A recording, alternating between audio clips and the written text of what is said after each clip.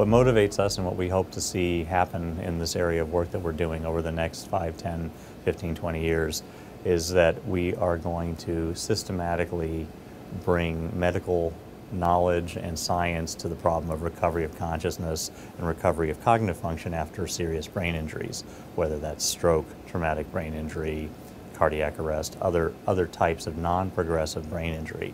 And what we're interested in is understanding how to measure recovery of consciousness, how to identify when consciousness is improving and people are getting better, whether or not they can actually move, gesture, or speak or tell us, and also when they can, to encourage that process and understand the mechanisms by which the recovery occurs so that we can better intervene and introduce new therapies so that patients can get better faster, and so that people who might not seem like they could get considerably better might get considerably better with new therapy.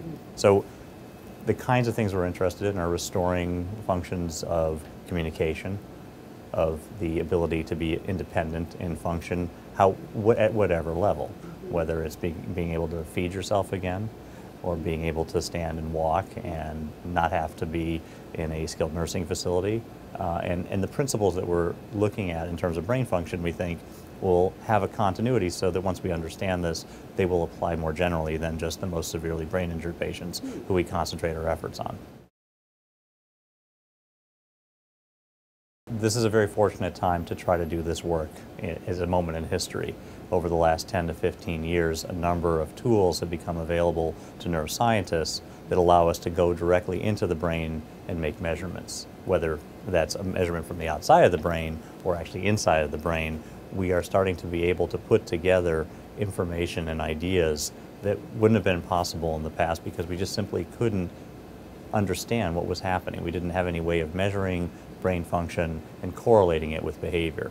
Most of neurology for many, many years relied upon evidence gained after a person no longer was alive of where their brain was injured and what kind of behavior they could exhibit. Starting in the early 1990s, it became possible to use neuroimaging techniques, not just to take a picture of very similar information of where there was an injury and how somebody behaved, but actually how the brain was functioning inside the head while behaviors were being carried out. We now have a wide range of tools and very sophisticated measurements, such as the equipment that you see behind me, to measure brain energy use, to look at connections of the brain in great detail, and even measure how they might change slowly over time in the adult brain. We have new concepts because many of the ideas that we take for granted today were actually disputed as possibly not possible as little as 10, 15 years ago. We now have evidence, some of the evidence has come from inferential work we've done in our own studies, that even late in adulthood after structural brain injury, there are structural changes in the brain. Probably more important than that, and what we're really spending a lot of our focus on, is understanding the dynamic changes in the brain. The dynamic changes in the brain can be measured by tools like MRI machines when we look at functional activity, PET machines like the machine behind me when we measure brain metabolism, or very excitingly, when we measure the precise action of individual neurotransmitters. In this building, in the basement, there's an atom splitter called a cyclotron, and it has the ability to synthesize chemical compounds that could be injected into the human body, where small changes in the atomic structure have been made to place a very short-acting radioactive atom. And that atom can be, the radiation, as that atom decays, goes through its radioactive decay process, can be measured by this system behind us in the PET scanner. The PET scanner is sensitive to subatomic particles, and it can measure them, and it can use the measurement of those particles to create a picture of brain energy use. And that picture is local. So just like a cardiac scan that people might be familiar with, where they look at a picture of the heart and there's one part of the wall that's hot and one part of the wall that's cold, and they understand that maybe the heart attack took out one part of the heart. What we can see here is individual parts of the brain and how active they are.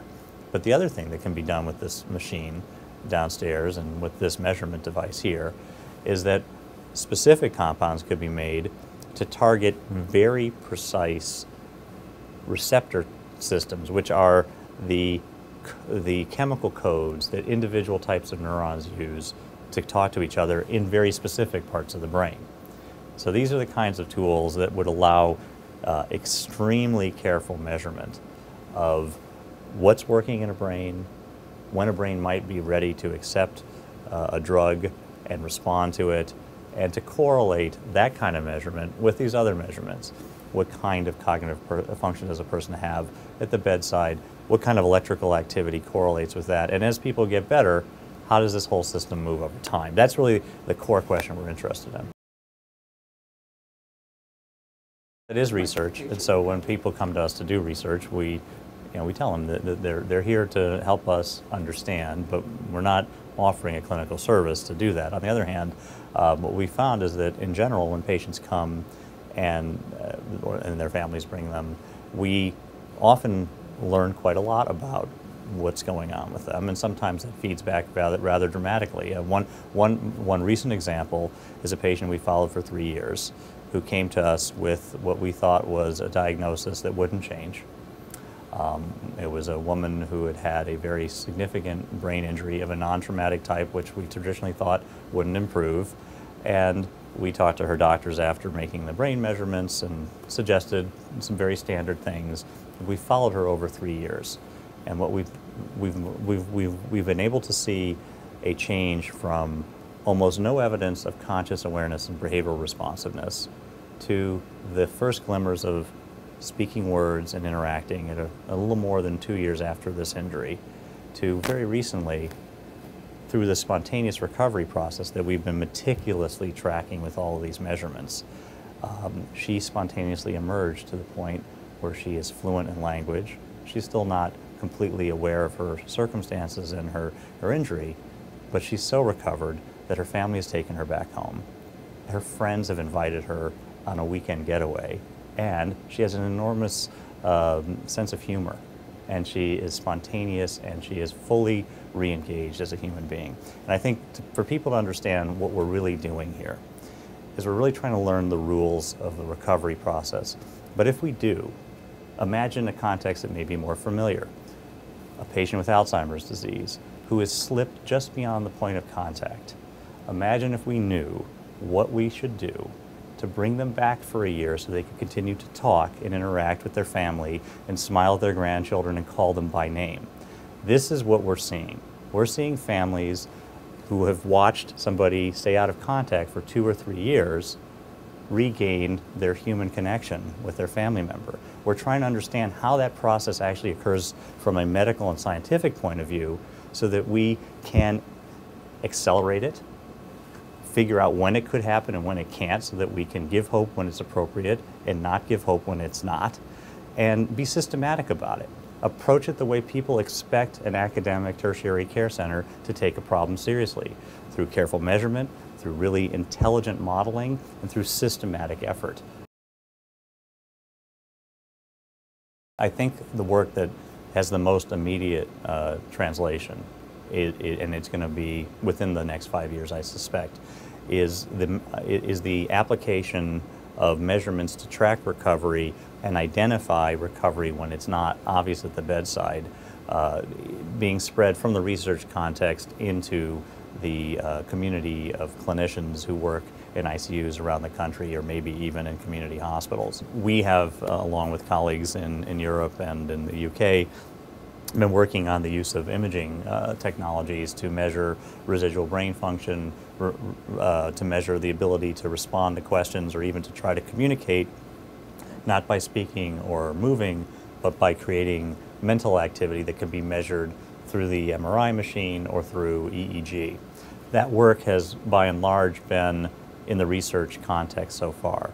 We've recently reproduced results that came out this year from our colleagues in England, showing that some patients who can't communicate and can't speak at the bedside can answer commands by generating mental imagery, and at least in one case, this was shown in Europe and we've now shown it ourselves here, could attempt to communicate using this method. These are sort of major milestones in being able to use brain imaging tools to make these assessments, but the translation into the general clinical use is going to be a significant step. And collectively, we're all working together to try to create the database of large numbers of studies and tools that can be made available generally and freely so that other doctors can use them. I think that's going to take about 5 years, but the impact of that is going to be enormous, because the highest risk medical error that we know we probably make now, but we don't know when or where, is misidentifying somebody who's fully conscious for completely unconscious. Unfortunately, we're at a period of time now where we know that we can make that error, but we don't actually have a safety net. I think that's going to make a huge impact, and it's going to require a major shift of frame of how people think about this recovery process. However, there are precedents for this, and probably the best precedent for this is what the anesthesiologists deal with every day, because they worry primarily about somebody waking up during anesthesia when they don't know it. Okay? We're seeing the same problem in slow motion, and we now know where we may be missing it, but we don't know when and where. So that's one thing. The other thing I think that we're going to start to see in 5 years is a more systematic way of introducing medications that might help speed the recovery process. And I think that process, that impact will probably begin over the next several years, but just get started. And of course, what we hope is that some of the tools that we've been trying to work with, which are very experimental, the deep brain stimulation work, will mature over this period of time, although I don't know that in 5 years that will be enough time to see it in more general clinical use.